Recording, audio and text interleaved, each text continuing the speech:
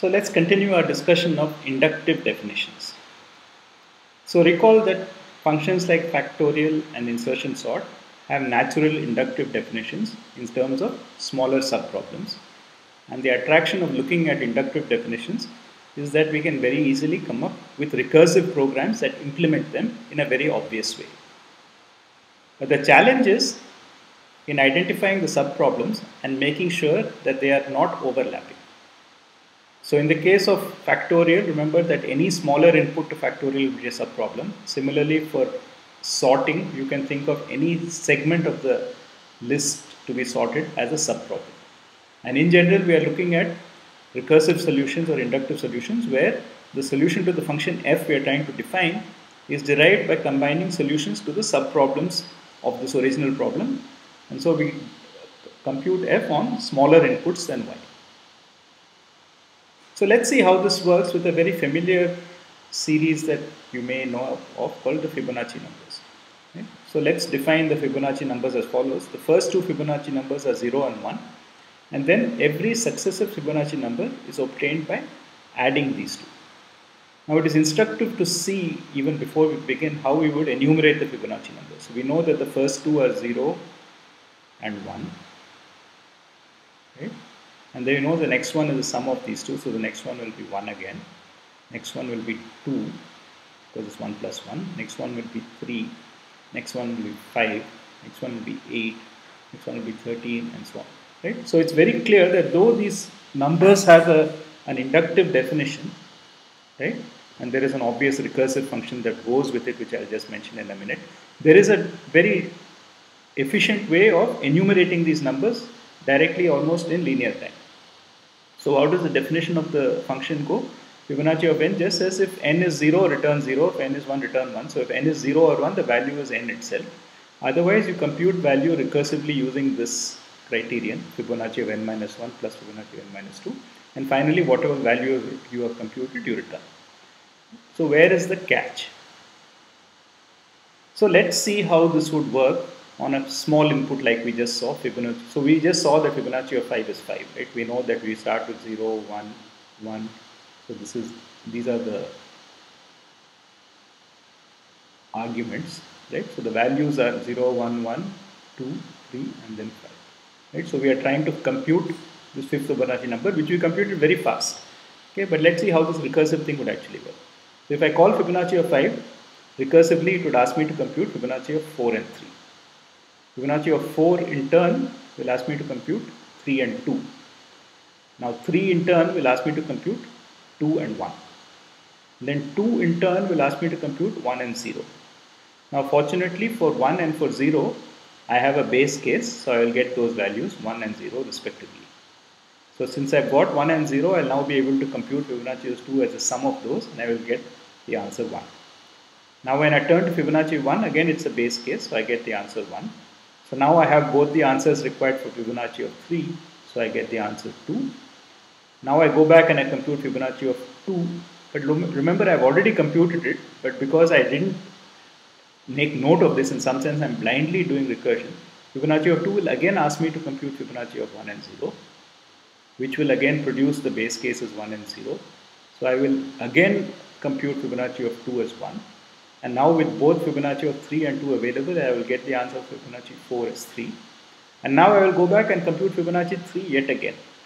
Right? So I will do this whole tree again. 3 calls 2 and 1, 2 calls 1 and 0. These return the base case. That gives me a value for 2. 1 returns the base case. This gives me a value for 3. And finally, after all this, I get the value Fibonacci of 5.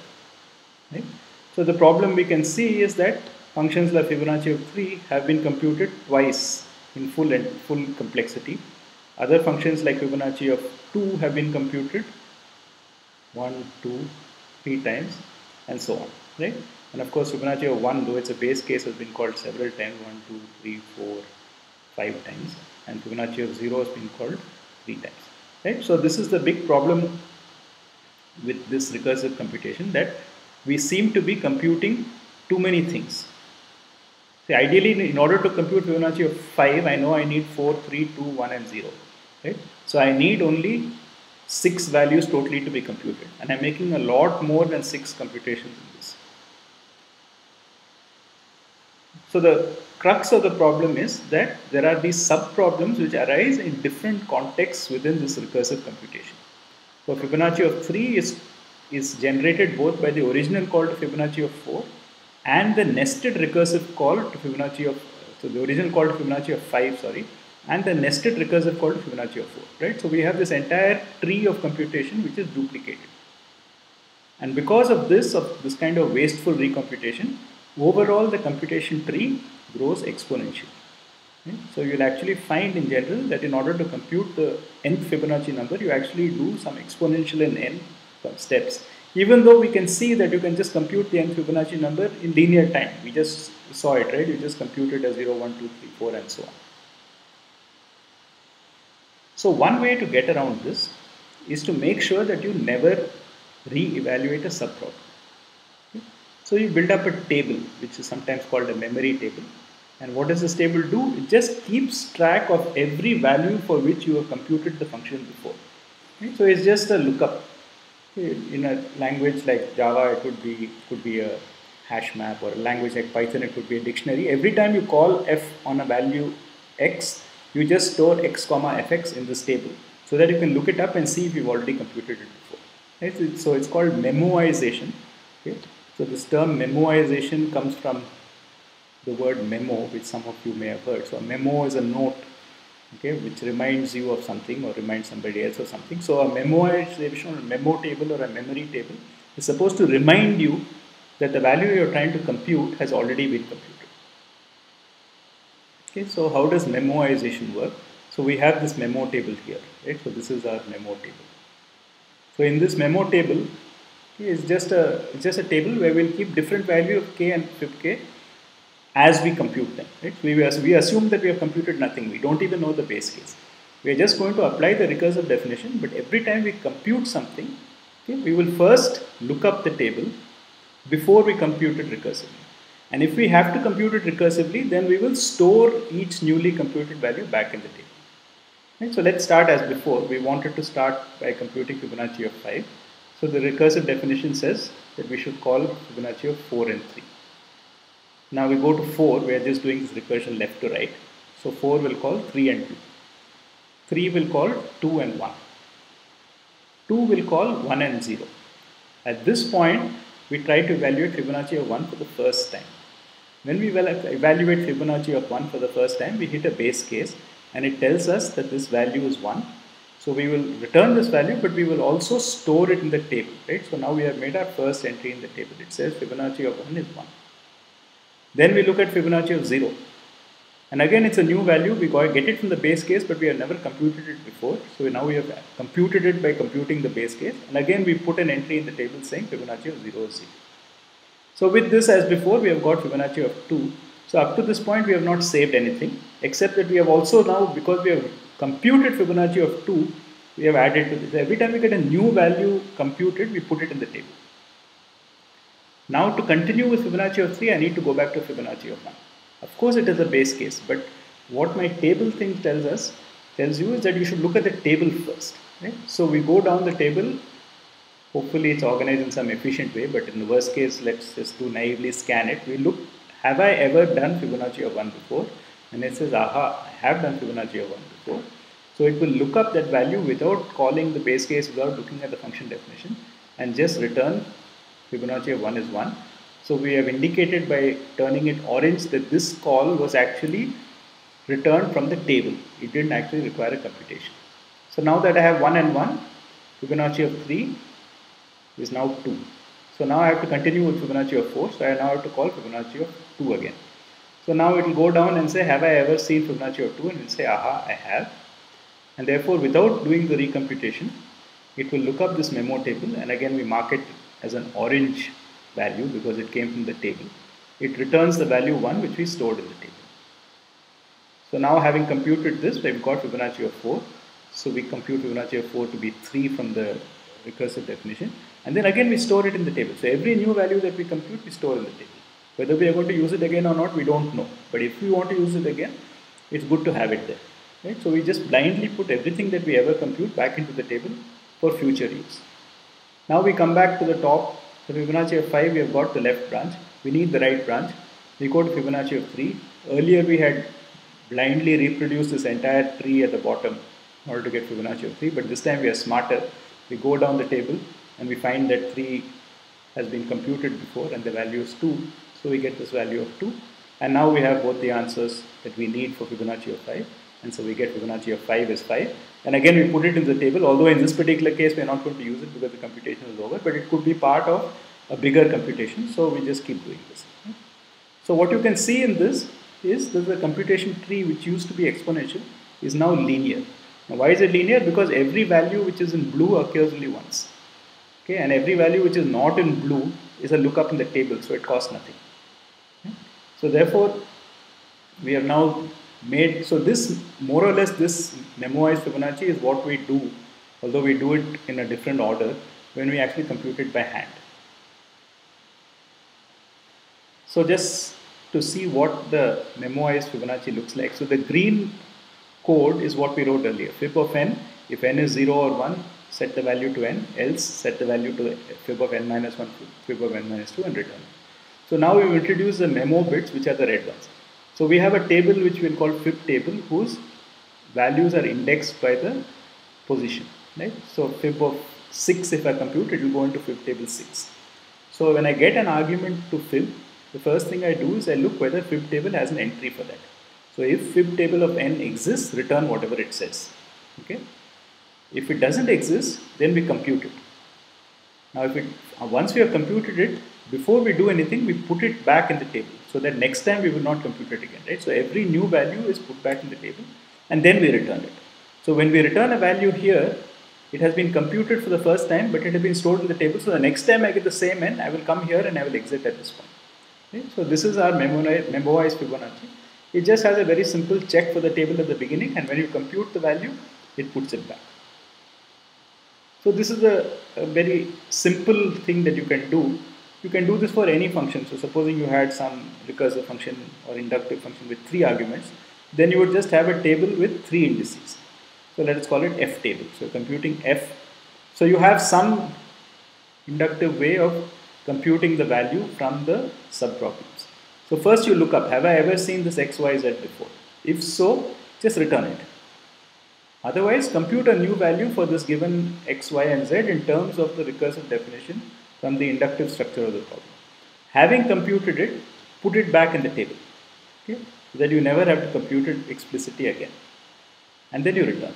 Right? So this is a generic scheme which can be applied to any recursive function that you might write. The only thing you have to do is you have to make sure that you can design a table with the appropriate lookup and look it up efficiently, because if you spend a long time looking up the value in the table, then that's lost.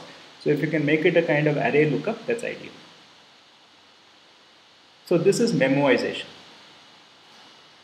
So the other term that we introduced in the last lecture is dynamic programming. So what dynamic programming does is it tries to eliminate the recursive part of evaluating an inductive definition. So in memoization, what we do is we evaluate the inductive definition recursively exactly as we would normally. The only thing is we keep a table which helps us to avoid having to compute the same thing twice. In dynamic programming, you anticipate what the table should look like and how the values in the table depend on each other. Okay?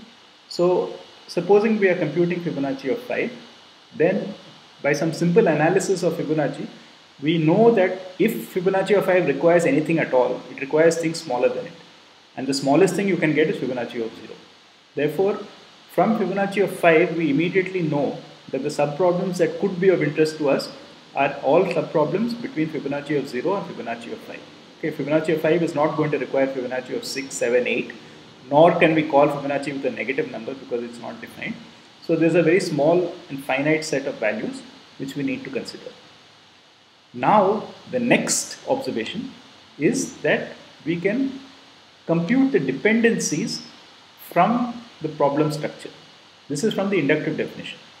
So Fibonacci of 4 is equal to Fibonacci of n is n minus 1 plus n minus 2. So 5 depends on 4 and 3. So I would say that there is, in order to compute 5, I must have first computed 4 and 3. So I will draw an arrow from what it depends on to what It is. So 5 depends on 4, 5 depends on 3. So I put an arrow from 4 to 3 and 4 to 5 and 3 to 5 saying that there is this dependency. In turn, 4 depends on 3 and 2. And 3 depends on 2 and 1. And 2 depends on 1 and 0. And of course 1 and 0 are the base cases and they don't depend on anything. Right? So the dependencies will form a DAG. Why do they form a DAG? Well, it's quite obvious they must form a DAG because if there are cyclic dependencies, you can't compute one before the other. Right? So it's a very natural thing in any kind of dependencies, whether it is dependencies between tasks, as we saw when we did DAGs to begin with. There are many, I have to do something before I do something else. This is precisely that. Right? It's saying that if I cannot compute Fibonacci of 2, I cannot compute Fibonacci of 3 because it has to be done first. Now that I know these dependencies, right, I can now enumerate them in any topological order such that when I reach a value to be computed, everything it depends on is known before. Right? So for example, here a natural order would just be of course 0, 1, 2, 3, 4, 5 because both of these are now elements with no incoming edges. So I can either start my topological order with 0 or with 1. Okay? So let's assume I start with 0. So I know that Fibonacci of 0 depends on nothing. It must be a base case, so I fill it in. Likewise, I know that Fibonacci of 1 depends on nothing, so it's a base case, so I fill that in. Okay, so at this point I've done both of these. Now since I've done both of these edges have gone, so there's nothing pointing into 2. Right? So this is just topological sort. The basic topological set is also gone. So 3 still has a dependency, namely 2, but 2 has no dependencies anymore because both 1 and 0 are available. So I can fill Fibonacci of 2, then fill in Fibonacci of 3, 4 and 5. And this is exactly what we did earlier when we tried to compute Fibonacci by hand. Right? So what we were actually executing when we were writing off the Fibonacci numbers left to right by just looking at the previous 2 and computing the next one is actually what is called dynamic programming. So dynamic programming for the Fibonacci function just consists of iteratively filling up the table. You start with the value 0 and 1, and then for 2 to n, and of course if I is if n is less than this, we will not go through this iteration at all. For 2 to n, we fill up the ith entry from the I minus 1th entry, the I minus 2th entry, but then as we saw before, these two values occurred earlier, so they were already filled. Okay? So I have converted my memo table filling from a recursive computation, filling on demand as it were, to filling blindly from beginning to end, which is dynamic programming. So to summarize, we have seen two strategies to make recursive computations of inductive functions more efficient. The first is memoization. So what memoization does is whenever it computes the value of the function in a subproblem, it puts it into a table. And before it calls the function recursively to compute a value, it will look up the table to see if this value has already been computed. So the same value is never, the same computation never happens twice. In dynamic programming, on the other hand, we analyze the problem structure to identify the subproblems. And we know that this subproblem structure satisfies a DAG. Okay, the dependencies must form a DAG, because if it's not a DAG, then we'll have cycles and things will not be able to solve anyway. And having done this, what we get from dynamic programming is iterative evaluation. Okay? So this is actually in practice a big saving, because in most programming languages there is a hidden cost to recursion, because every function call actually requires a certain amount of operating system and programming language bureaucracy, some administrative work to declare some memory on the stack and so on. And this is avoided completely in a dynamic programming solution. Right? So it is a big saving to be able to remove, even though memoization is going to give us an optimum number of recursive calls required for a given problem. It's not going to call anything twice. Okay? It will still involve recursive calls. And recursive calls can be expensive in their own right. For the sake of algorithms, we typically treat function calls as kind of unit cost operations, but in practice it's not the case. So dynamic programming can be a huge saving, because it actually converts an optimized recursive thing into an iterative scheme.